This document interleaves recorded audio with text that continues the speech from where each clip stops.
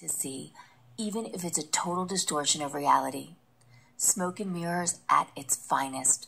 Now, with that in mind, let me ask you, who has the skills to help Big Pharma disguise deadly poison as life-saving medicine? Who has the guile to convince the American people that the innocent-looking pill they take every night is safe, even though it's proven to increase risk of death by 530%? Who has the connections to make the U.S. government complicit in a deadly con game that makes Big Pharma rich while killing an innocent American every 5 minutes? Hillary Clinton.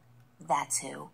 Make no mistake, Big Pharma is more than happy to pay a king's ransom for her expertise. If you think she got paid a lot to speak at Goldman Sachs, believe me when I tell you, her Wall Street payday looks like minimum wage compared to what the bigwigs at Big Pharma fork over. For example, in June 2014, Hillary made a jaunt to sunny San Diego where she met with the Biotech Industry Organization. Her compensation? $335,000 for 1 hour. On March 13, 2014, Hillary traveled to Orlando, Florida to talk with the Pharmaceutical Care Management Association. She was paid $225,000 for 1 hour. Also in March 2014, Hillary jetted to Manhattan, where she received $250,000 to share her ideas with drug, chemical, and associated technologies. On and on it goes. In October 2014, Hillary collected a quick $265,000 from the Cardiovascular Research Foundation.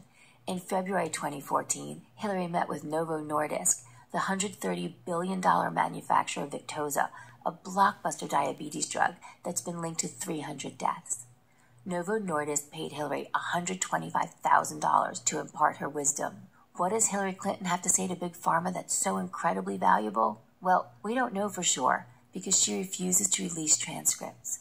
But it's safe to say Big Pharma wants to know all of Hillary's dirty tricks. It's not easy to sell deadly poison and call it medicine. Yet that's exactly what Big Pharma is doing. Their ruthless game of smoke and mirrors claims an American life every 5 minutes. With Hillary's guidance, they're probably going to double sales. And you can bet, every time Big Pharma sells another pill, Mrs. Clinton smiles and rings the register. Remember, these are not just any pills. They are deadly drugs that claim an American life every 5 minutes. And with Hillary on board, these drugs are going to be even harder to spot. Listen, these drugs don't have poison labels on them.